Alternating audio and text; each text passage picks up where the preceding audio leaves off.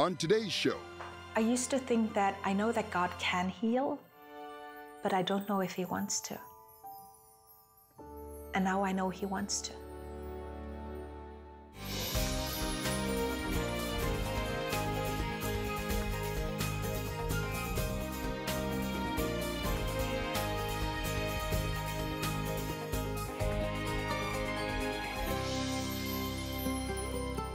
Well, welcome to the 700 Club Canada. It's going to be a great show today.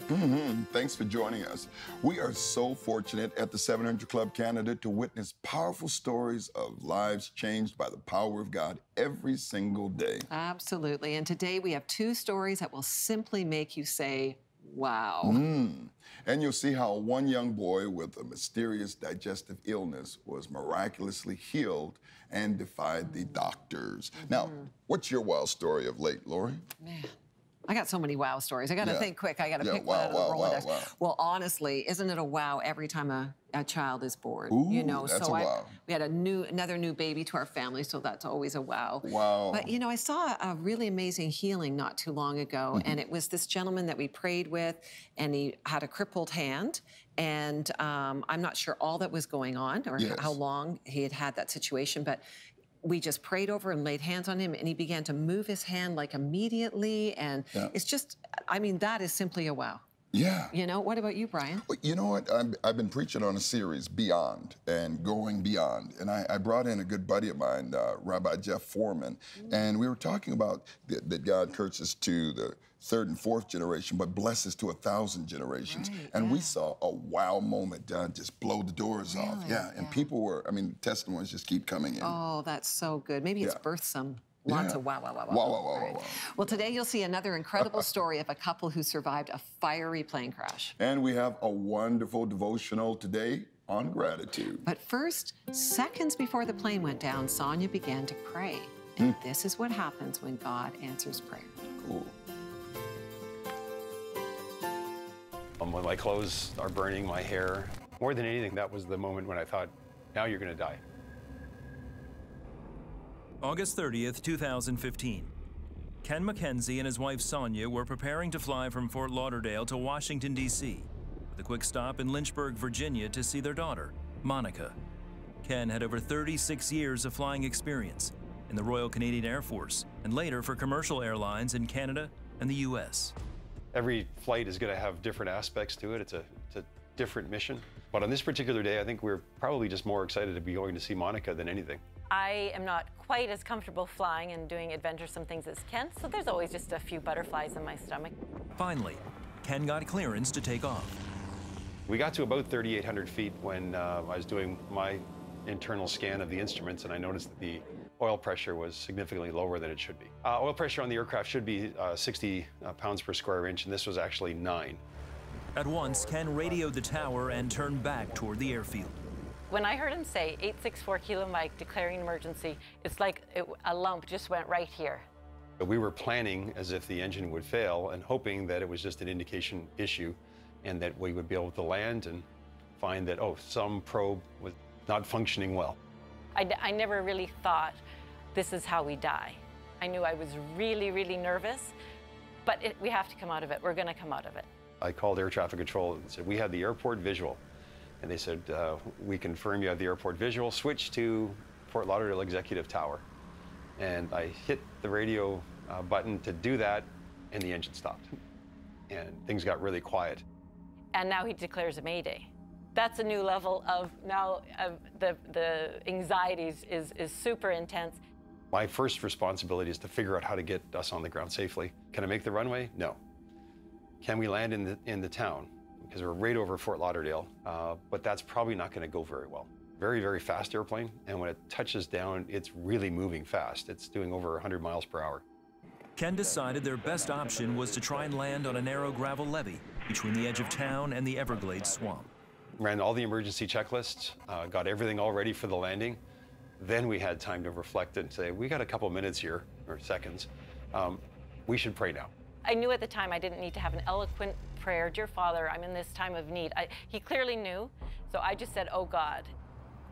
Ken landed on the levee going over 120 miles per hour, trying to keep control of the aircraft. We started bouncing all over the place.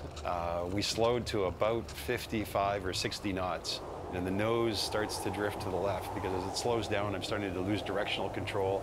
We've got this really strong crosswind, and then the left landing gear fell off the top of the levee, and it broke off. And we spun around really quickly, almost to that the wind was knocked out of me. When I looked over Sonia's shoulder to see where we were going, all I saw was flames. And we came to a stop, and now the entire airplane's engulfed in flames. I thought, we might not get out of this alive. I remember being really, really hot, warm, and the screen in front all red. That's when it went through my head, oh, this is how it feels to die in an airplane crash.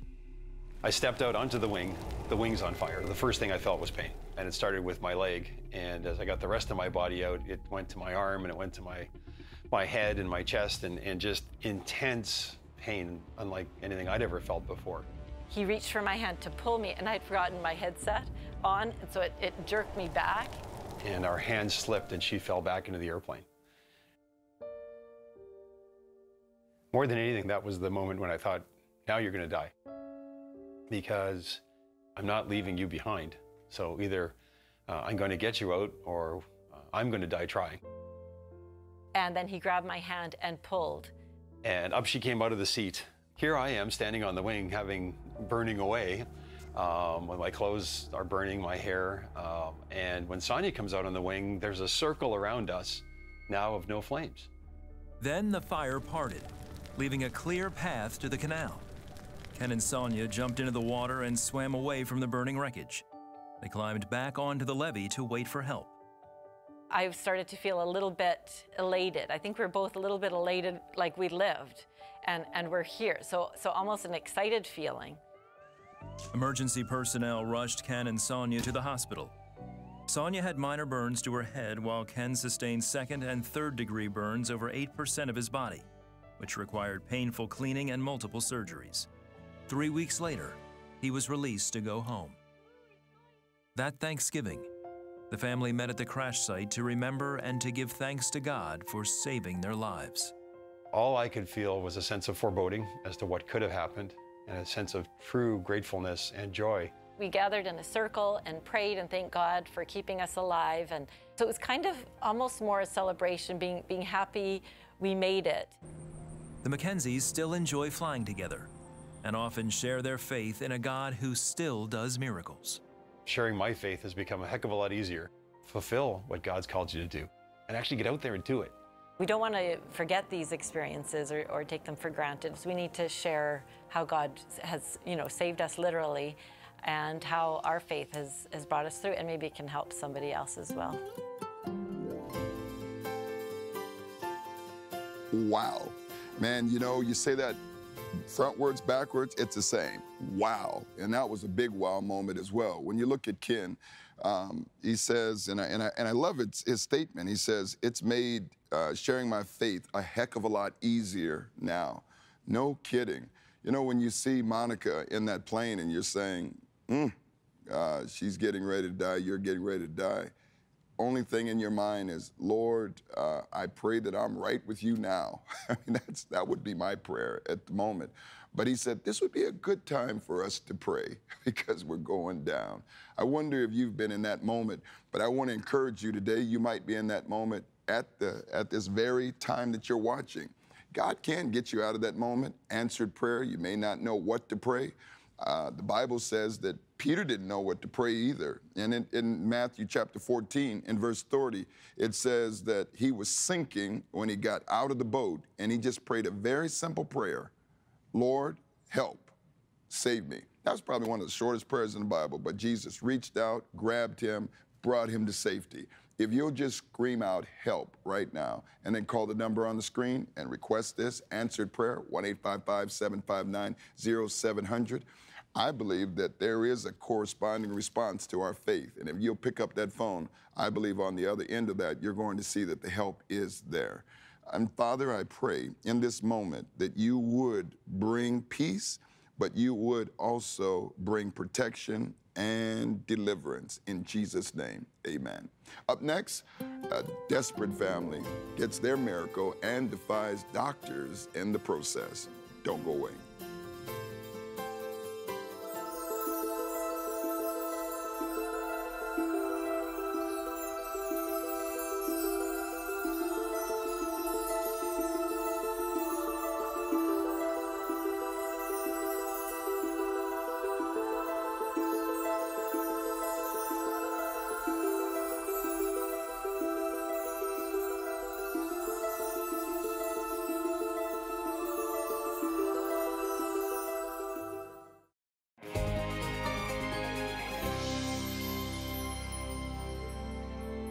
When Adrian was 5 months and a half, the nurse advised us to start feeding him baby food, just to start the transition to solid food and to try out if he could even sleep better. He didn't respond well. He was in a lot of pain. He was screaming all through the night and all through the day. He was sweating profusely, his clothes were soaked, and he was spastic from the pain.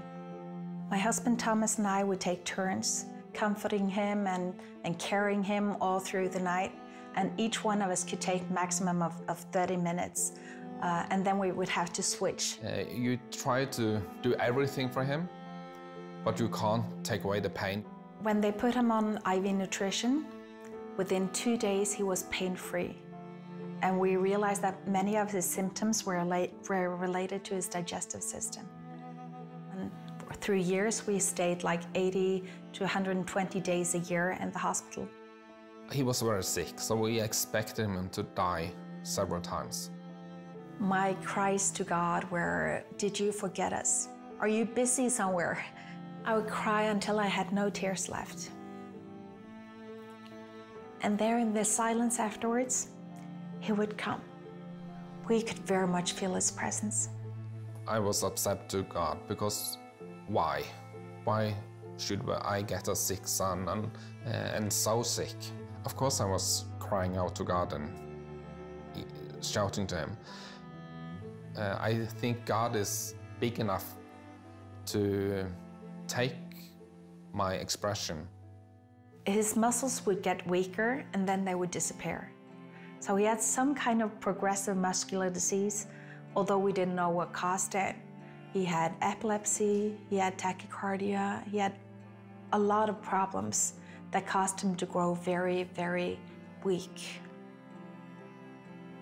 And at the age of 11, our doctor said, "You've talked about going on a trip, just creating memories for you as a family to live on after he's gone. Now is your window of opportunity. Next year, he probably won't be able to." And we knew next year we might not have him. We couldn't go to the beach because of Adrian. We couldn't play in the sand. We couldn't go to Disney park because he was too weak to go to everything, and he just had to look at them, and that was not fun for him. And we thought, well, we'd like to go to a conference, like a church conference. And that might sound weird, but we had never been able to go anywhere. But we thought, so what if we go to Bethel Church? Our kids just love their music.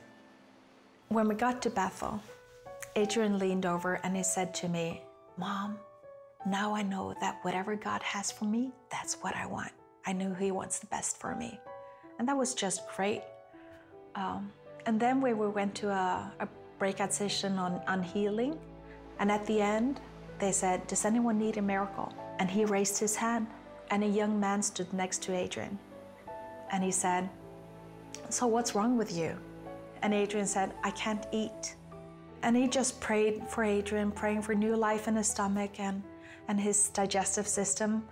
And off we went. And I asked Adrian, "So did you sense anything? Did you feel any different?"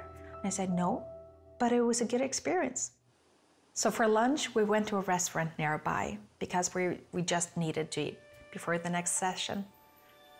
And we all ordered, and Adrian said, "Can I have the breadstick to play with?" And usually at home, we would always give him food on his plate for him to cut to pieces and to smell and just to be a part of the meal, basically. And all of a sudden, Adrian said, "Can I have another one?" And we said, "No, you already have one." And he said, "Not anymore."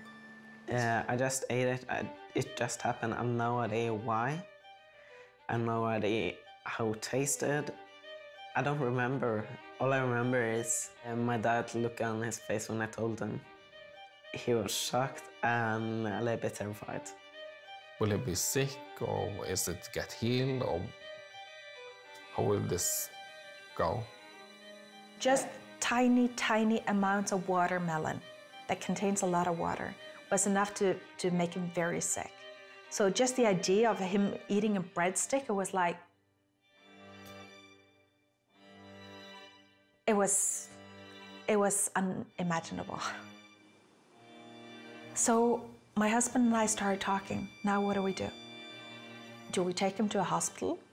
And we thought, no, it's no use. They don't know him here. You know, it's just too complicated to begin to explain everything. And we thought, well, we'll just have to observe. He went to bed and everything was normal, and we recognized something was different, but we didn't know what. The next morning, I tiptoed into his room to see if he was still alive. And I looked over in his bed, and Thomas came and stood next to me. And there he was, sleeping, rosy-cheeked, and he was just fine. I woke up with my mom over me, and I'm asked, when is breakfast? And it was just amazing. His healing didn't come with a manual. We didn't know how to do this. But honestly, we just couldn't stop him. He would eat everything. He would have burgers and fries and salads and pizzas and ice cream and everything. You know, it was just impossible to stop him. I had 12 years to catch up on. Within days from when he was healed, the muscle started growing back. He was changing right before our very eyes. When we came back to Norway, Adrian's doctors are saying this cannot be explained medically. His physiotherapist says this is a miracle from God. It just can't be anything else. It's a very strange feelings when you have been through so many years expecting him, he could die, and now he has the possibility to grow up, to get a family, and to get everything is possible for him now. That is amazing. I remember the very moment I was in a car and I realized that Adrian would have a future. And he had been healed for quite some time, but it just hit me that he will have a future. And I was just so grateful. You know, all those prayers that we prayed throughout Adrian's life and his illness, I firmly believe that those kept him alive. He wasn't healed, but God kept him in his hand. I believe in the power of prayer. And I believe in the power of God. I think nothing is impossible for God. Healing is on the Lord's heart. You know, it is who He is. He's the creator, the life giver, the healer. I used to think that I know that God can heal, but I don't know if He wants to. And now I know He wants to.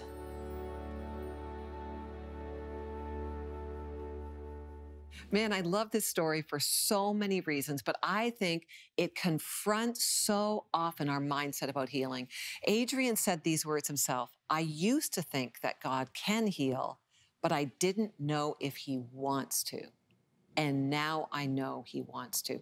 I bet you there's people watching today that's exactly where you're at. You say, well, sure, God can heal, but I don't know if He wants to heal me.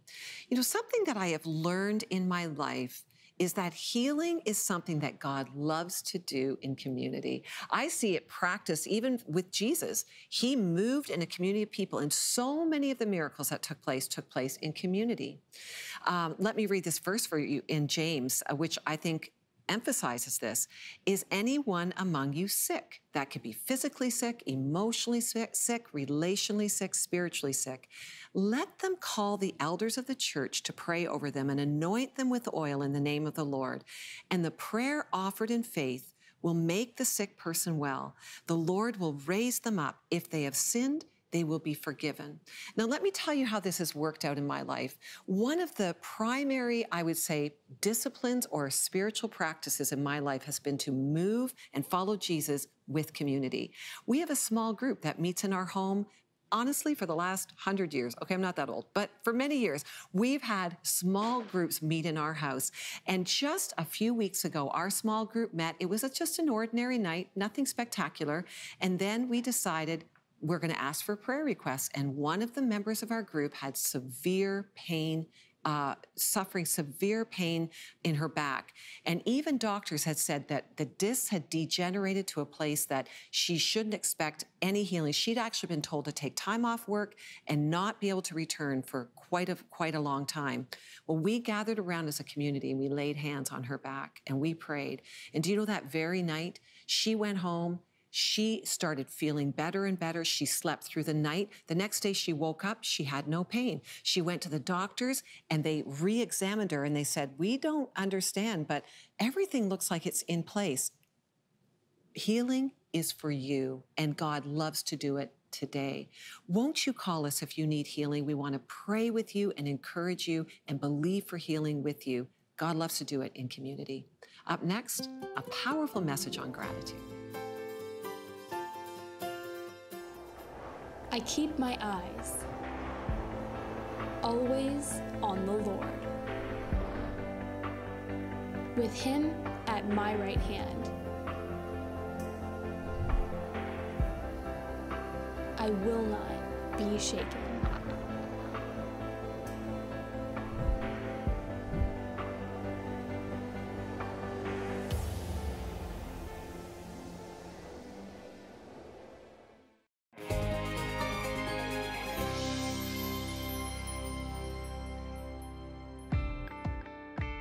In Romans chapter 12, verse 1, a passage probably familiar to most every one of us Christians, is the statement, I beseech you therefore, brethren, by the mercies of God, that you present your bodies a living sacrifice, holy, acceptable unto God, which is your reasonable service.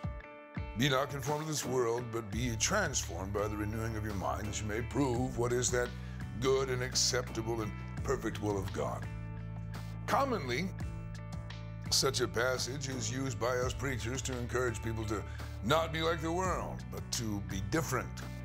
And certainly that is legitimate. But the one thing most frequently missed is the word therefore. I beseech you therefore, brethren. I beseech you in light of what I've been writing. You know, there are three primary motivations that all of us are compelled by. To either do what we do or to not do what we do not do. There is, first of all, the motivation of fear of consequences. Certainly no one gave us more detailed warnings about eternal damnation than the Son of God. But then there's the motivation of the promise of reward, the promise of blessing. So the fear of consequences, a legitimate motivator, and the promise of reward also legitimate. But the highest motivation of all is what I believe the Apostle Paul, by the Holy Spirit, draws our attention to here in this text. Highest motivation of all is love. Probably best associated with gratitude. The Apostle Paul wrote 11 chapters before that statement. And I beseech you therefore, brethren, by the mercies of God, in light of the mercies of God, in light of all that God has done for us, in light of 11 chapters of the proclamation of all that has been done through Jesus Christ for us, what God has done, who God is in His greatness, His glory, the wonder of it all, that should be the thing that affects us, the thing that the Scripture calls us to. The action that is, in fact, our reasonable service is us giving ourselves to God, even our bodies, presenting that as a living sacrifice, reasonable service. It's like the least we can do. We owe the God who gave us life. Hello, my name is Michelle, and I'm a prayer partner with 700 Club Canada. We have an amazing team waiting to pray with you, and we're available every day. We want to make it easy for you to connect with us. All you have to do is pick up your phone and call us at our toll-free number, 1-855-759-0700. And don't forget to let us know how God answered your prayers. We want to celebrate in your victories too. Our number again is 1-855-759-0700. We look forward to connecting with you today.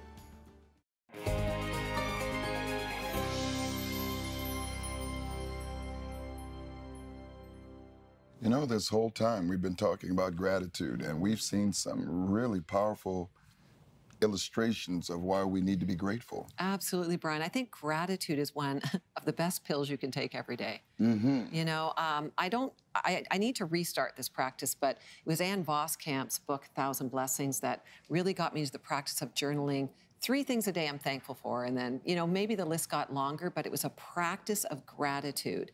And that does shift your perspective and your expectations, don't you think? Well, it does. And I think especially right now as we're moving into 2020, a lot of times we're asking for things and we've got desires and hopes, but many times what God's waiting for is for us just to say thank you and be grateful for what we have, not necessarily just get something else, because oftentimes we begin to cry today about what we prayed for yesterday. And I really believe there is a need for us to move forward in this.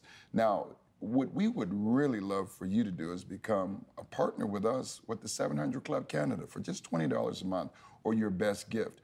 We would love to get into your hands the success, the 10 keys for success. And Pat Robertson in this book teaches you how to win in family and finances and also in your faith life. And this is such a wonderful tool for you, especially right now, and it would be an encouragement for us if you would reach out. 1-855-759-0700. Prayer partners are standing by. Yeah, that 10 Laws for Success is a new book by Pat, and I guaranteed gratitude is listed in one of those laws, right? Well, Debbie is asking for prayer from Alberta. She said, pray for her son, Braden, who needs healing in his legs. And Eugenie, she's in BC. She has a brother-in-law, and he's had a stroke, and praying for healing. Let's touch and agree. Father, I lift up Debbie and I pray for her son, Braden. We speak healing in Jesus' name over his legs. And I pray that community would rise up around him to pray with him, because we believe you heal in community in Jesus' name. In Jesus' name. And Lord, for Eugenie, we believe that you also have inspired her to call the lines and to ask us to pray with those that are already praying. And as we agree with those that have prayed for this stroke to be completely restored, that there would be a restoration of health and vibrancy, we pray that for her and other strokes now in Jesus' name. Yeah, thanks so much for joining us today. Until next time, God bless. To contact us, phone 1-855-759-0700. You can email us at cba@700club.ca or write to us at Christian Broadcasting Associates Incorporated, the 700 Club Canada, P.O. Box 700, Scarborough, Ontario, M1S 4T4. You can now like us on Facebook and follow us on Twitter or Instagram.